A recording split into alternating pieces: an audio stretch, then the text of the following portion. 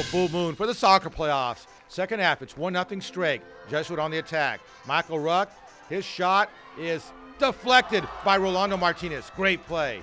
Later in the half, Matthias Schau sets it up to Chris Chambers. Wide open, but he can't get it in, and Chris can't believe it.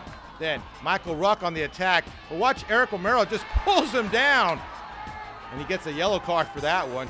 So Angel Cueva will take the ensuing penalty kick, but Martinez again makes a nice save. It remains 1-0 Strake. Late in the match now. Matthias Schau puts the ball into play. Chris Samore fires off the post, and they can't get the score there. It doesn't matter. The Strake Jesuit hangs on to win it 1-0. Crusaders advance in the postseason playoffs.